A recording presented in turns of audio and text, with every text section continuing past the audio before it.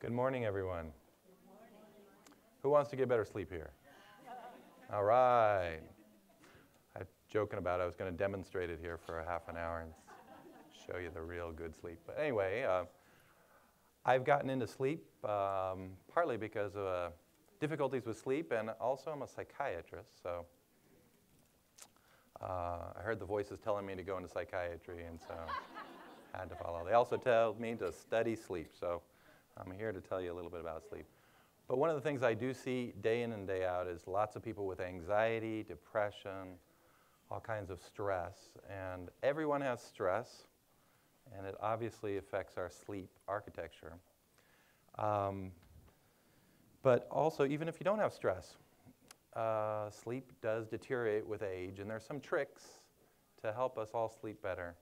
It is one of the cornerstones of psychiatry. Matter of fact, in the military, the one way they treat all psychiatric syndromes, they have this guy driving a van around on the front lines, and when somebody flips out and starts seeing little men or gets very agitated or has psychosomatic problems, they stick him in the back of this van.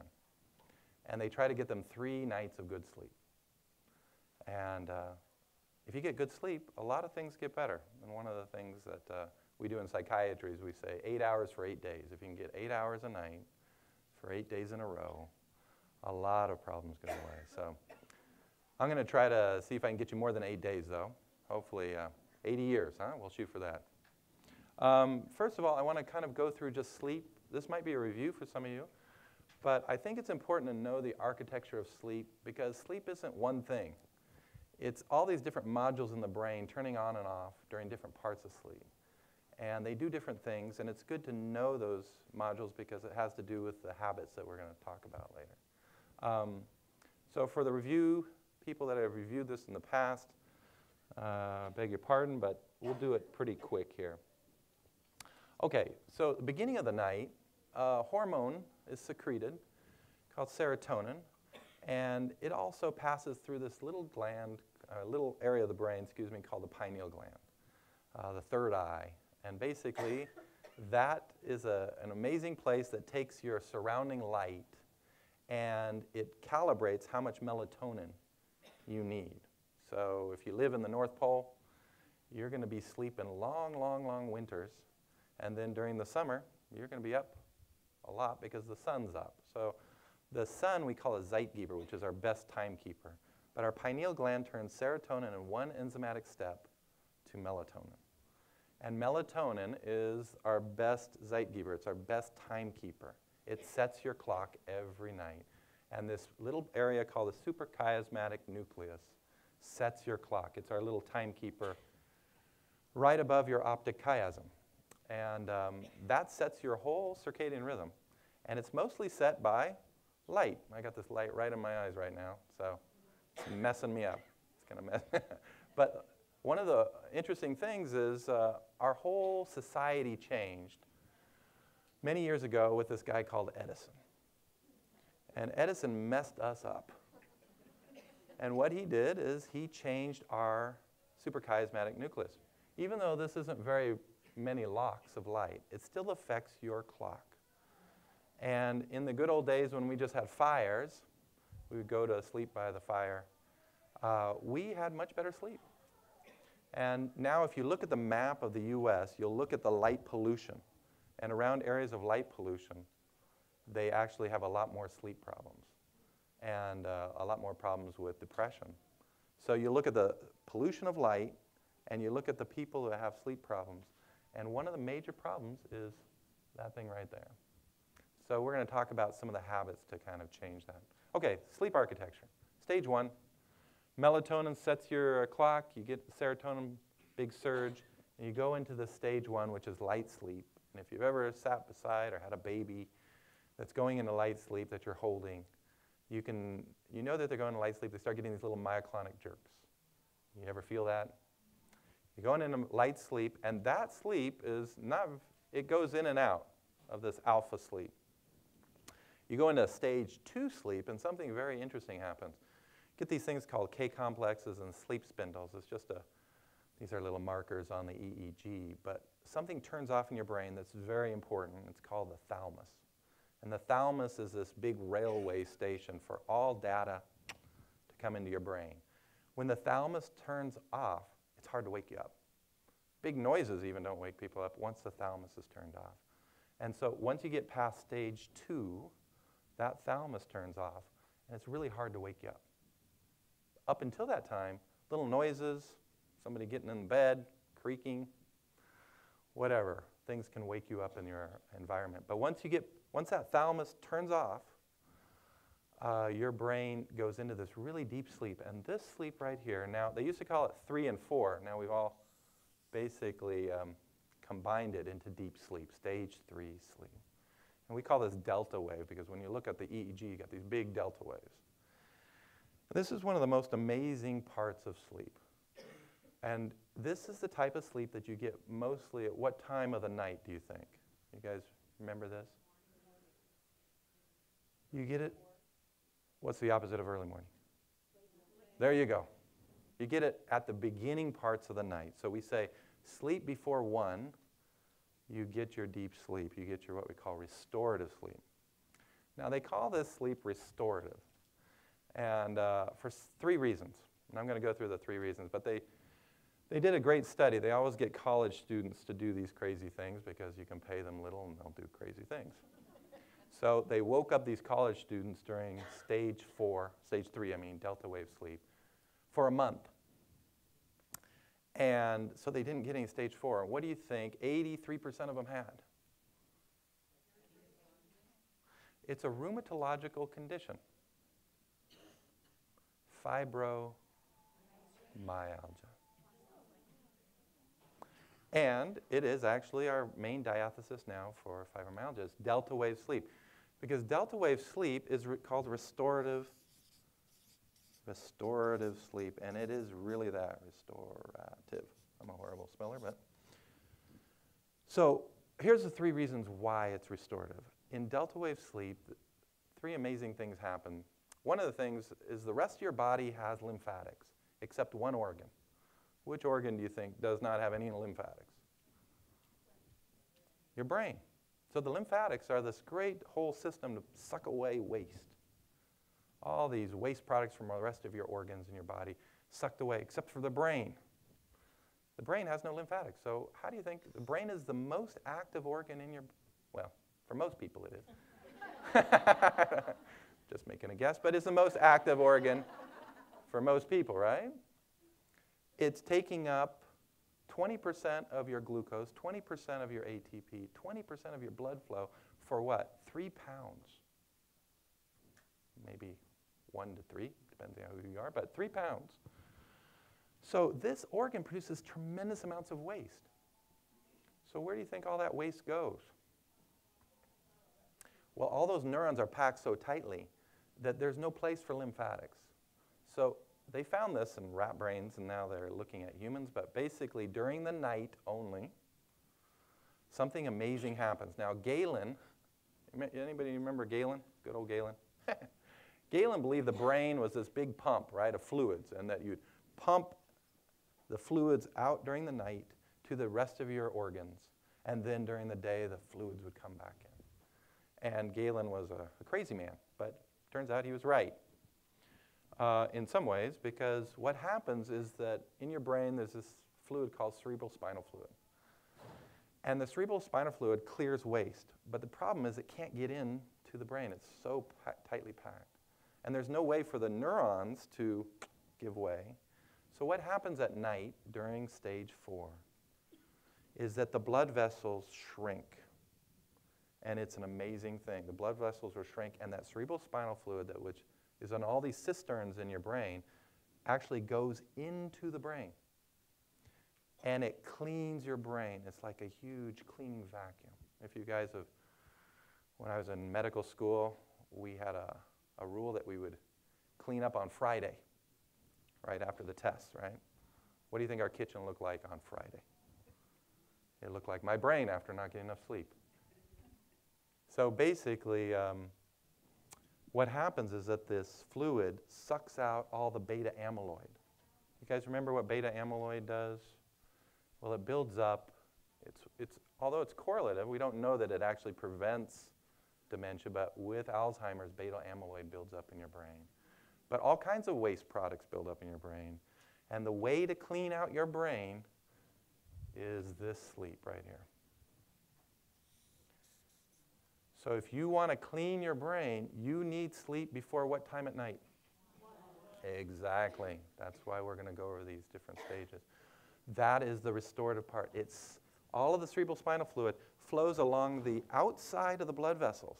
So the blood vessels shrink, and they make this channel around them where the cerebral spinal fluid can get to every cell. It's an amazing system. It's a way that the brain can survive without lymphatics. And then the blood vessels swell up, and the cerebral spinal fluid takes the waste out. And that's how you clean your brain every night. It's called restorative for another reason. There's a hormone that is sold on the black market. It's the most commonly sold hormone on the black market for geriatrics. What do you think that hormone is? Nope. Growth hormone. And different derivatives of it. How does growth hormone make you feel? Makes you feel young. So what happens is growth hormone is secreted during only one time of sleep. That is delta wave sleep. So your mom was right? What did my mom tell me? Yeah, study, study, study. No, she told me to go to sleep, right? And you'll grow. And sure enough, if you get your delta sleep, so why do these people get pain, fibromyalgia, is we believe this diathesis. So when they don't get stage 3 or delta wave sleep, they don't get growth hormone. And all day long, what's happening to your guys' bones all day long? To your muscles. You're having billions and billions of microfractures throughout your body just by doing this. Just by weight bearing, you're causing tremendous amounts of microfractures throughout your bone. And what about your muscles? Every time you lift that grocery bag out of the car, what happens to your muscles? Rips. What happened to your tendons? What happens to your whole body? Damage. Damage, damage, damage. What repairs the damage every day? Growth hormone. Growth hormone. And this is why we call delta sleep restorative. So you get the sleep before 1 in the morning. You get your delta sleep, and your growth hormone will surge during that delta sleep, and you'll feel better. So people with chronic pain, what's the problem? The pain keeps them from sleeping, which makes the pain worse. You go all the way down until it's just a vicious cycle. So you have to break it, and you have to get them that delta wave, that restorative sleep. Okay, and the last one's very interesting. So how many of you guys had your coffee this morning? All right, we're going to talk about that later. Just wanted to see who the sinners are. Okay. So basically, what's in coffee? It's this caffeine, which plants use to what? No, plants use it to kill bugs. It's a bug killer. Caffeine kills bugs, cola nuts, tea leaves. They're protecting the plant against little munching bugs. But in our brain, it does something really interesting. What does caffeine do? It blocks the receptor to adenosine.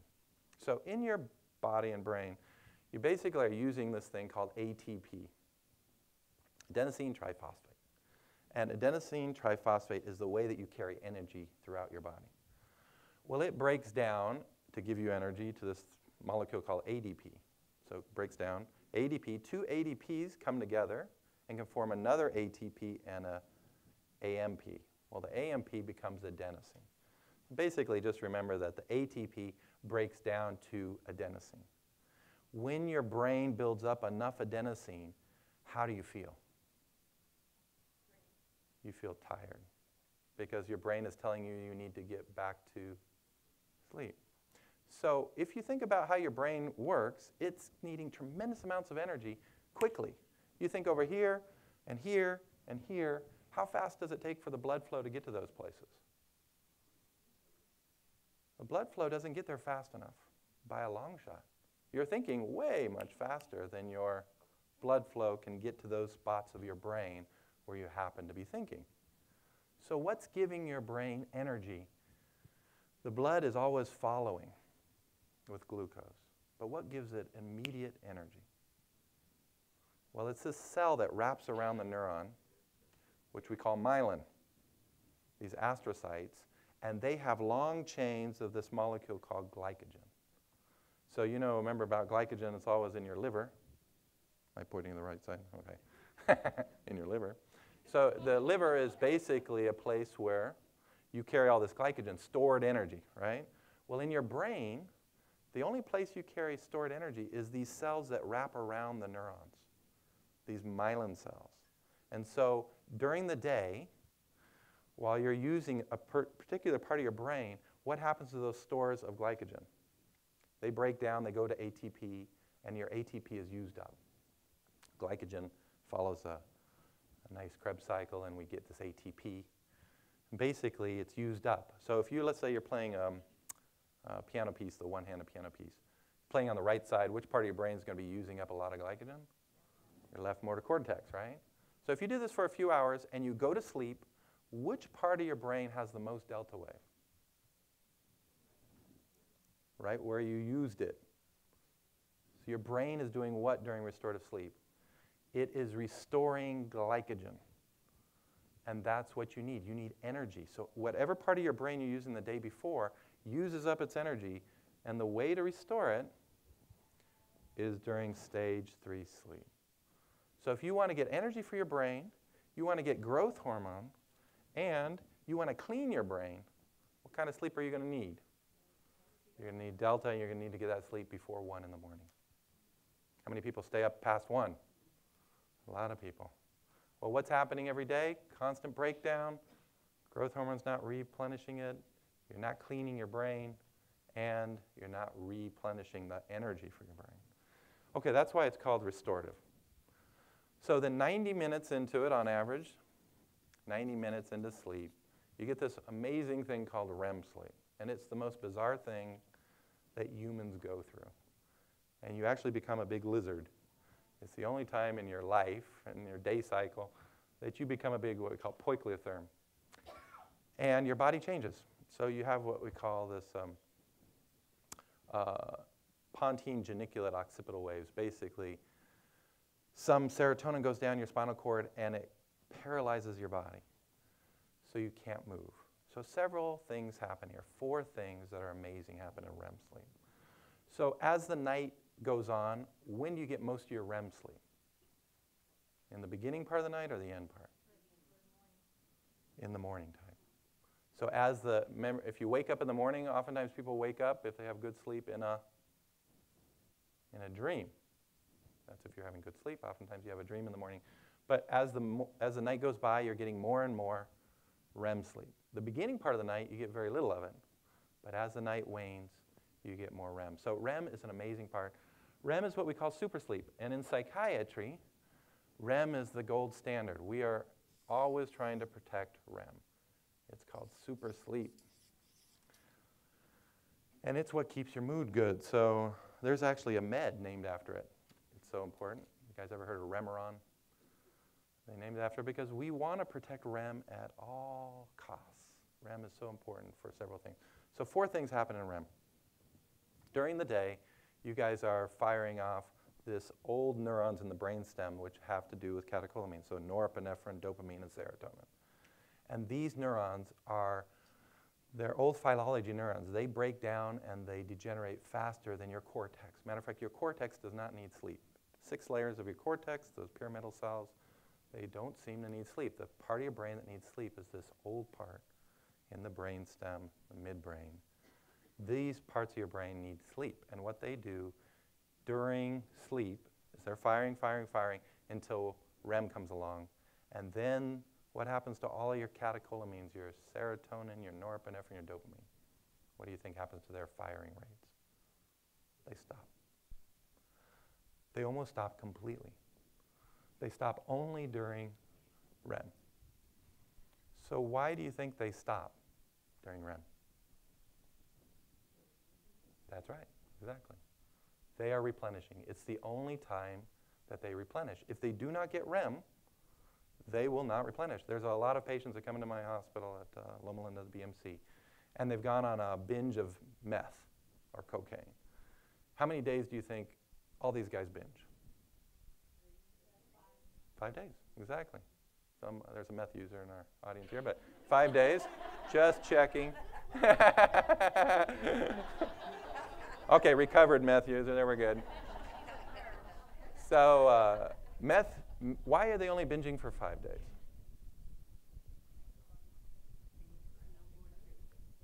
That's right, because what are they getting the high from?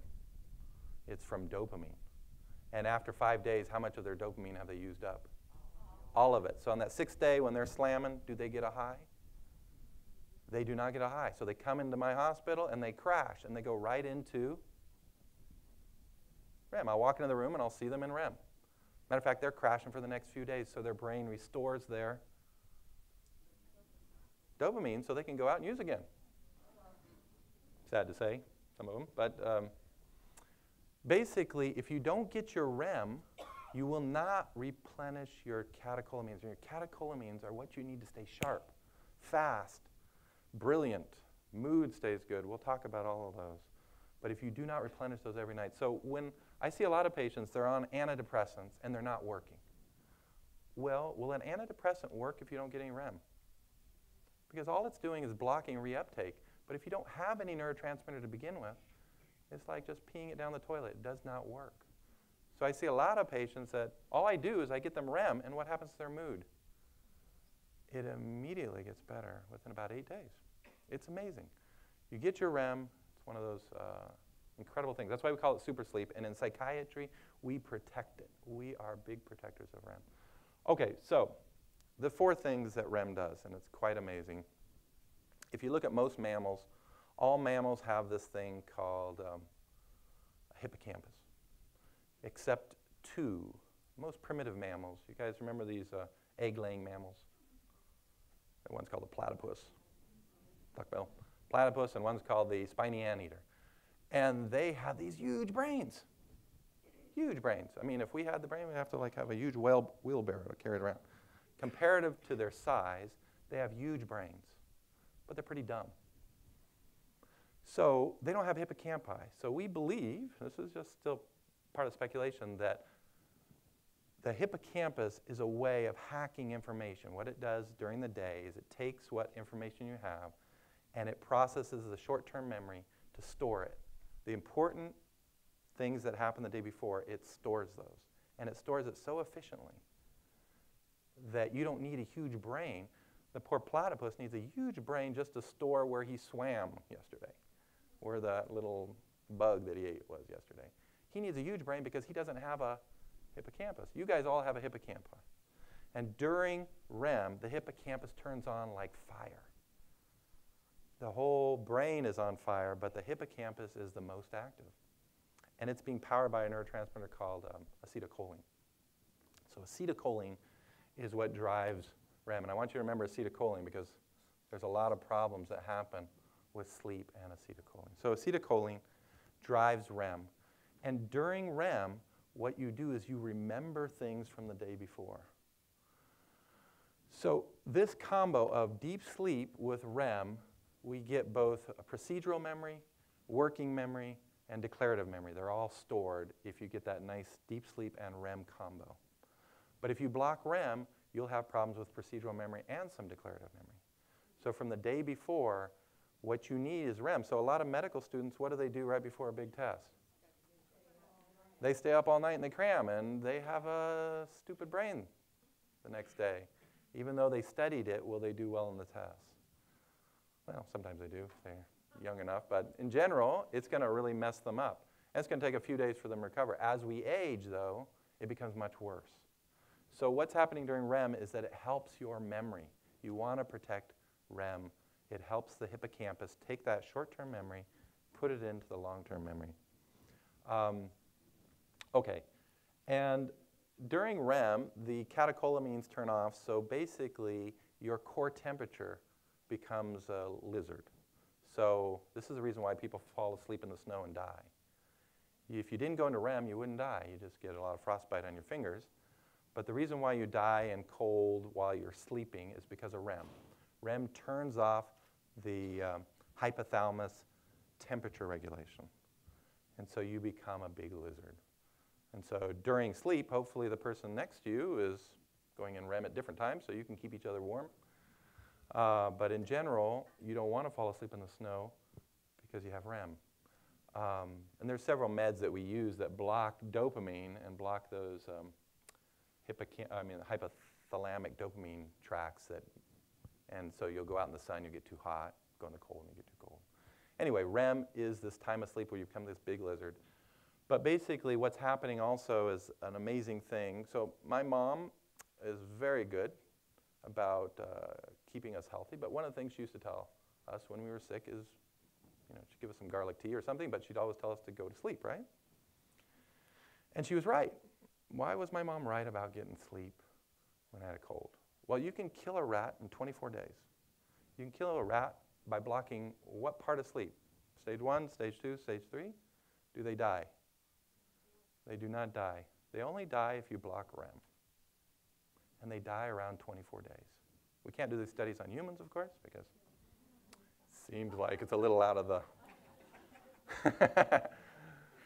purview. Anyway, but some people do it on their own, right? So why do these rats die in 24 days?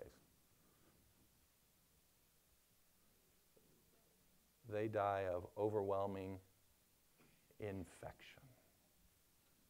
Infection. So one of the most amazing things about REM is that it rejuvenates your interferon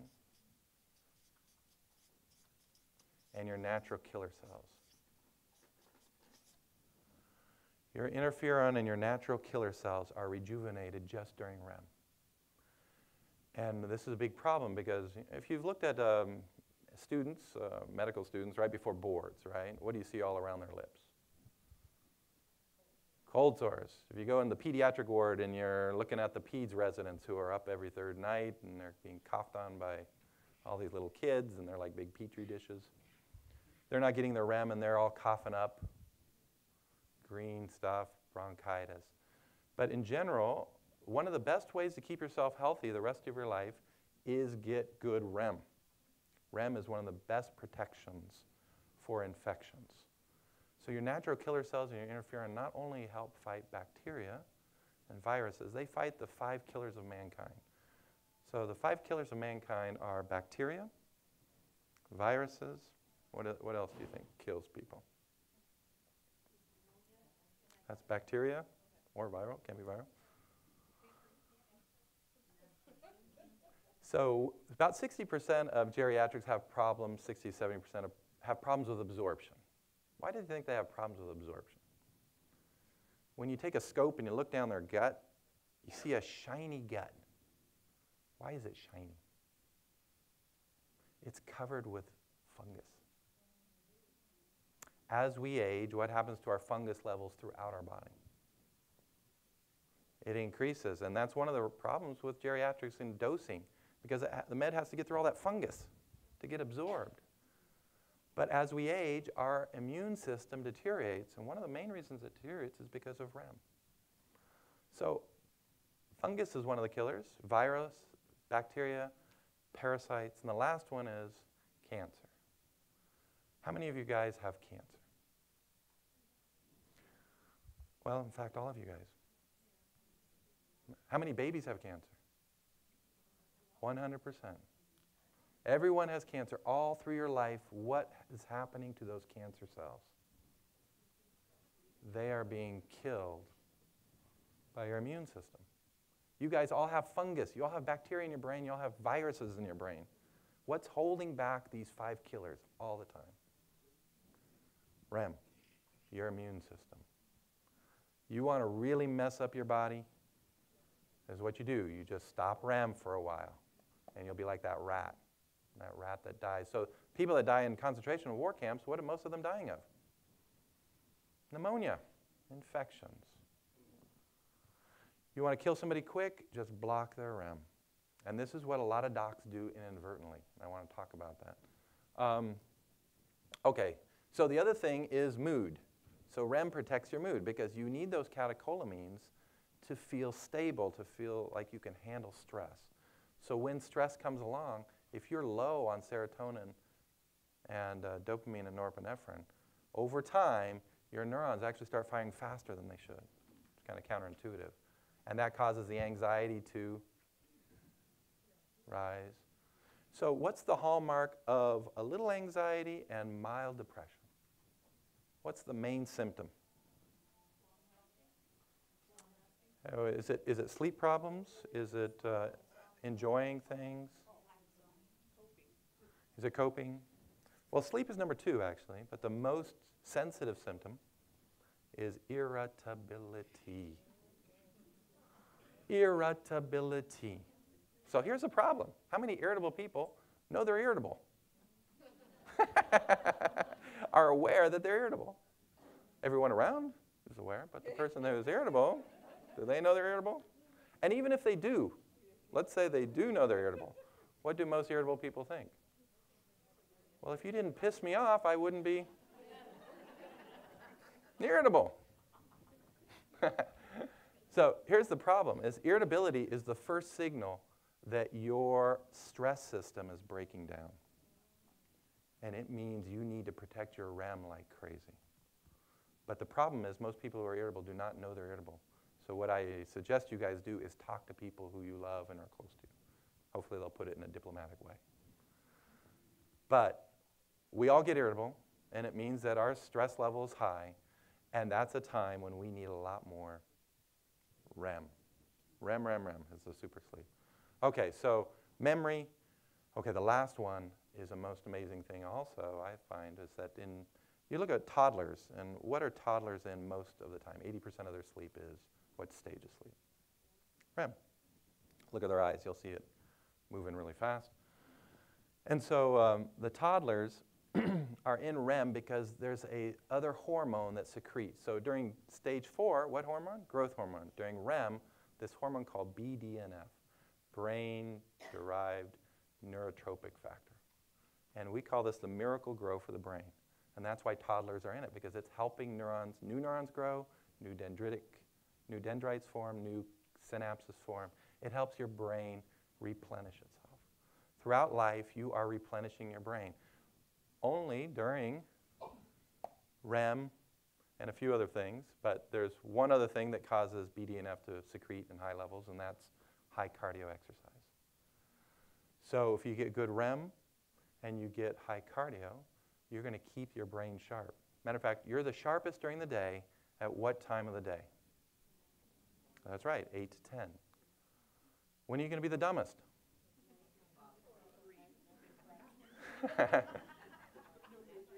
No, I can't remember. Anyway.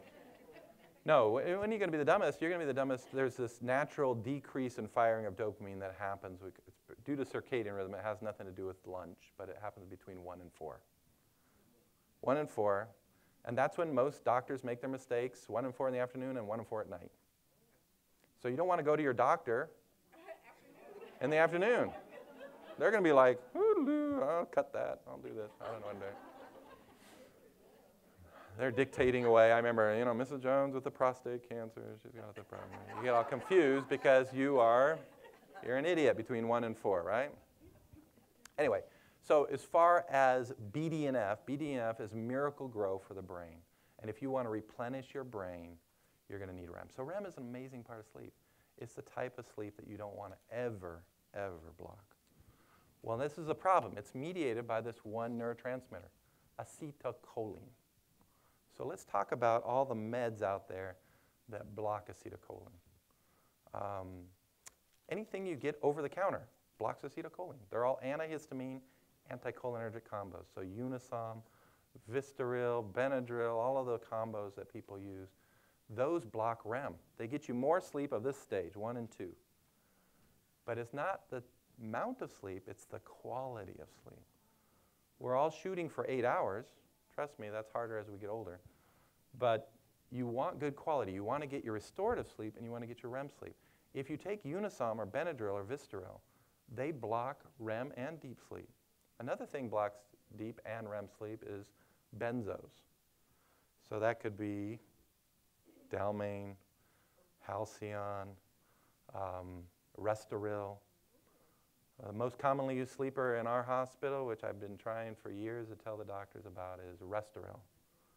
And Restoril does horrible things to your brain because it blocks delta and REM.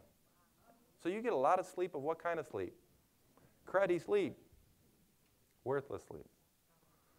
And over time, what's Restoril going to do? It's going to make you depressed, stupid, pain, all kinds of things.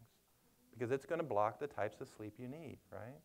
You do not want to block the REM or the delta wave sleep. Okay, so let me jump right to how do you get good sleep? You guys understand this now. Okay, so basically, good sleep is more difficult after age 30. Your brain starts to deteriorate very quickly after age 30. And so all of us are going to have less and less good sleep and more fragmented sleep. But there are some tricks to help your sleep. Now, you guys all know about sleep hygiene, but I'll just run through it really quick again. These are things that people understand, but they hardly ever do. I've been doing this for 20 years with patients. They all say they're going to do it, and they hardly ever do it. So if you can do it, you'll be one of those rare few people. Okay, so let's talk about what you need to do with your bedroom. What do you need to do with your bedroom? Anybody? Yeah, it's got to be really dark, right? And cool, exactly. Cool and dark, like a cave. Not too cold, but a little cool. But what else does need inside the bedroom? Nothing. Nothing, nothing. When I used to do oncology for 4 months when I was an intern, and I remember going to the clinic and watching the patients come in for their chemo. They'd walk right in the clinic and they start vomiting. They didn't even have chemo. Just walking through the door made them vomit. Why do you think they were vomiting? Because of strong association with the place. They didn't even have to have the chemo. They were already nauseous right when they walked in. Your bedroom needs to be like that. When you walk in the door, I don't want you vomiting, but I want you like, oh, you can barely stay up. You walk in the door, that place is a sleep sanctuary. It needs to be associated solely with sleep and sex. Sleep and sex. We're not taking sex out of it.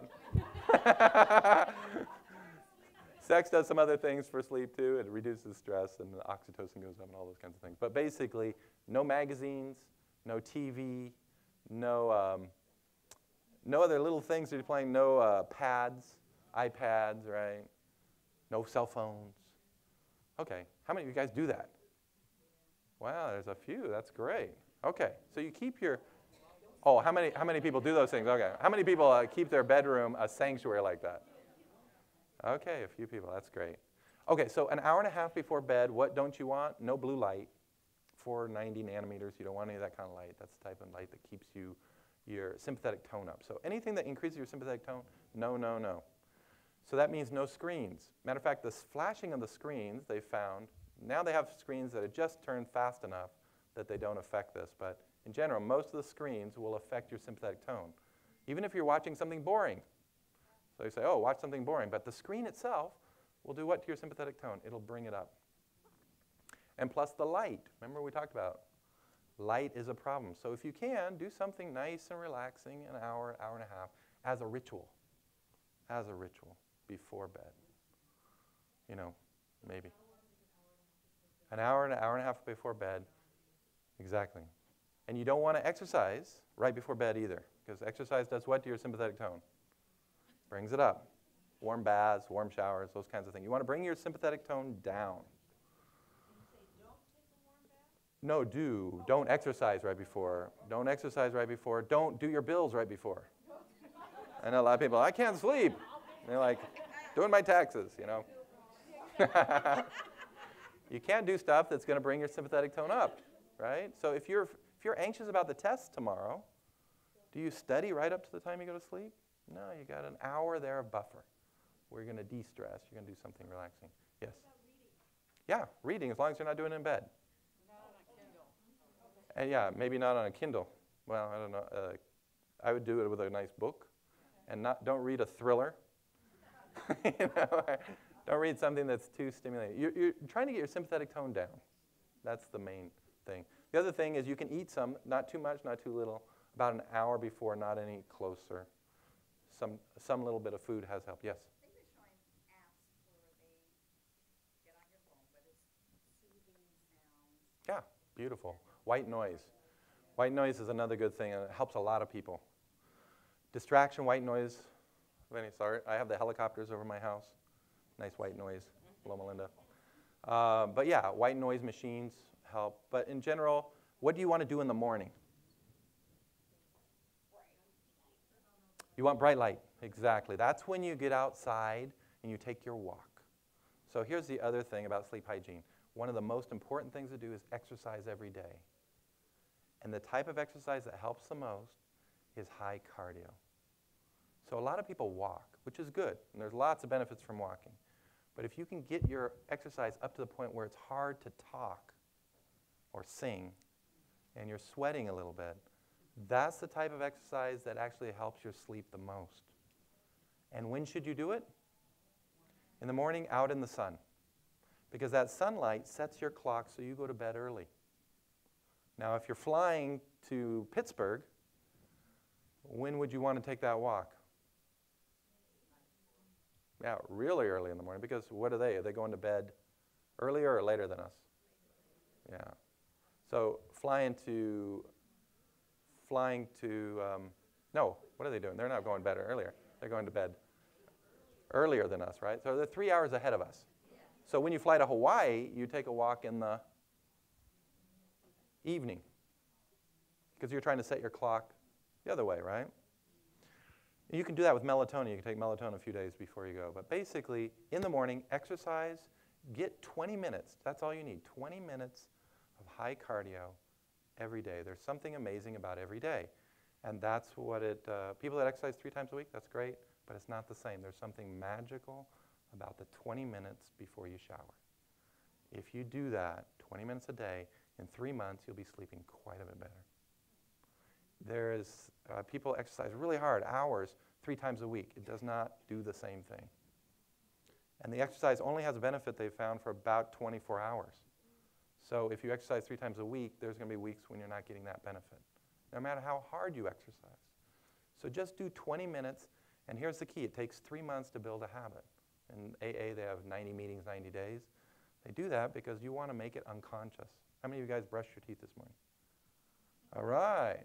Did you have to think about it?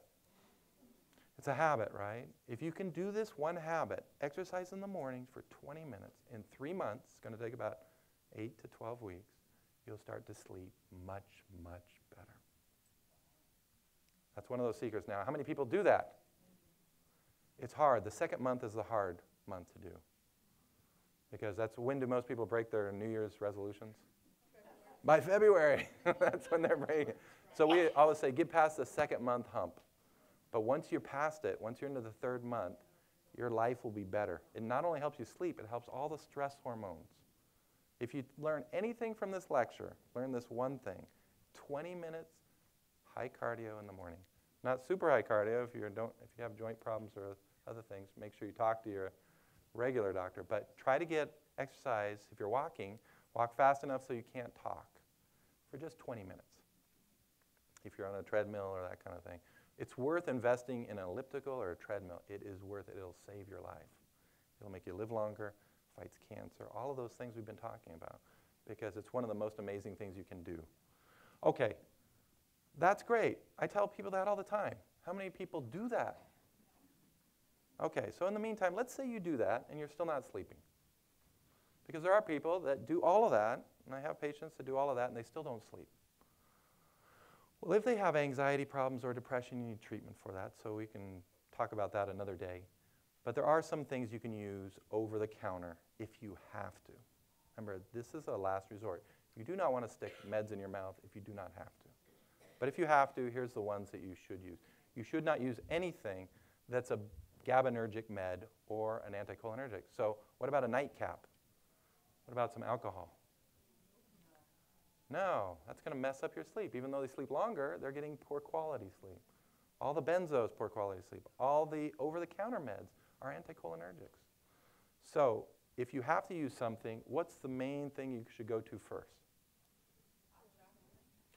Yeah, you can use chamomile tea, those kinds of things. I haven't found them to work great.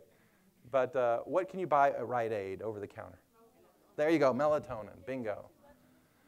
You know, the problem with melatonin and the studies out there, at least that I've seen, are pretty horrible. It's hard because none of the actual solutions are very well calibrated. You know, they're all not FDA regulated. You just buy them over the counter. But in general, I find that as you get older, you need more.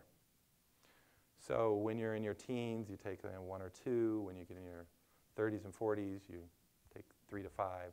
When you get older, you might need up to 10. No, not in the morning. Please, not in the morning. So what it does is it sets your clock. So when you take melatonin, when you need to take it, same time every single night. If you mess up with the time, it'll mess up your sleep. So you take it every single night, or until Every single night if you need it.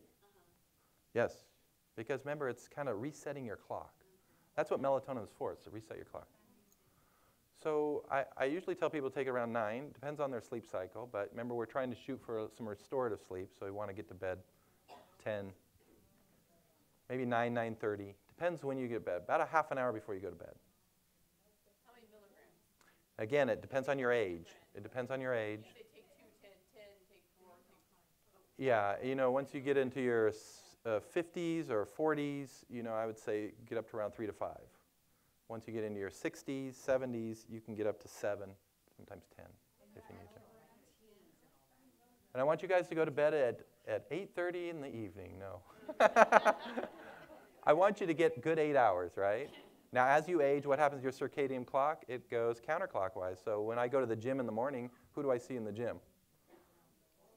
I see all the seniors there. Do I see any young people there? No, because they're getting up at like 10, right? So grandma and people in their 60s or 70s, they're going to bed earlier and they wake up earlier. That's part of the cycle. Teenagers sleep way in. But in general, what you're shooting for is 8, yes?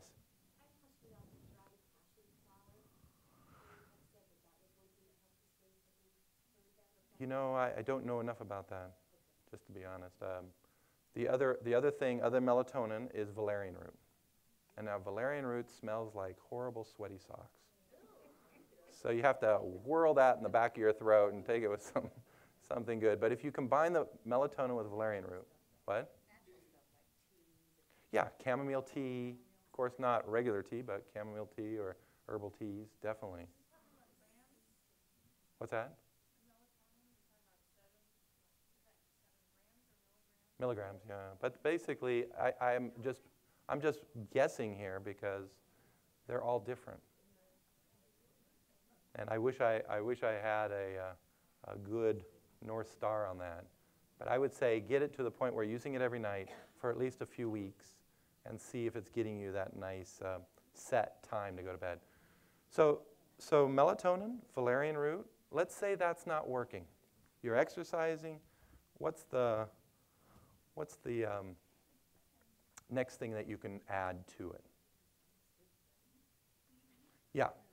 Well, in the meantime, you need to make sure you don't have what condition for sleep? Sleep apnea. It is the major problem in America. Matter of fact, 1/4 of men have it, and about 15% of women have it. But almost all of them don't know they have it.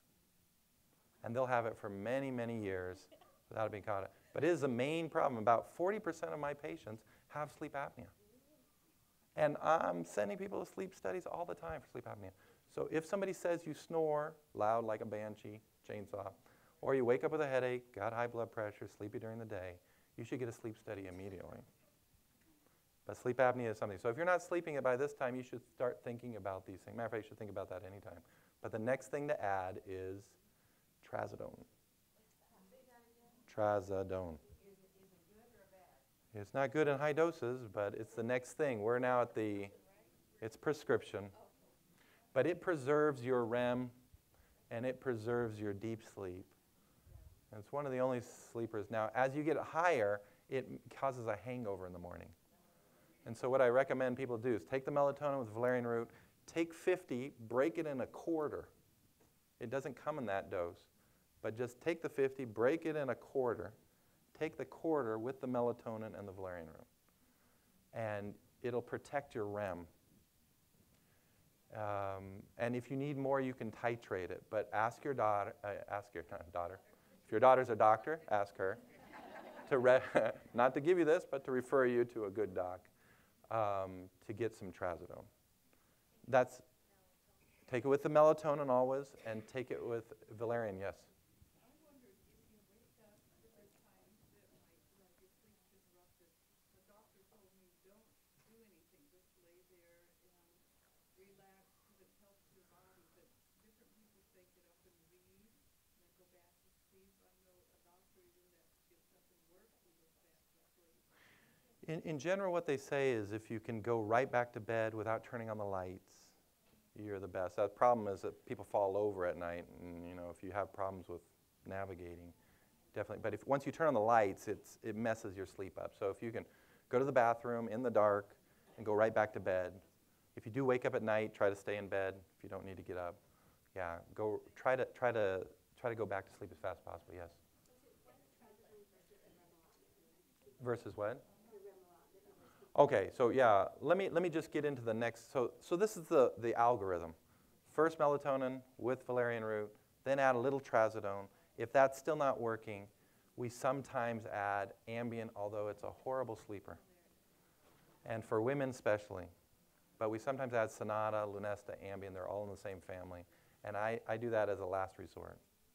But that's, again, because I'm looking at everything else. Lots of hormonal problems cause it. Thyroid problems cause problems, so we're looking at other things. I have to end there. Sorry, guys. I'll take your questions afterwards. Thank you.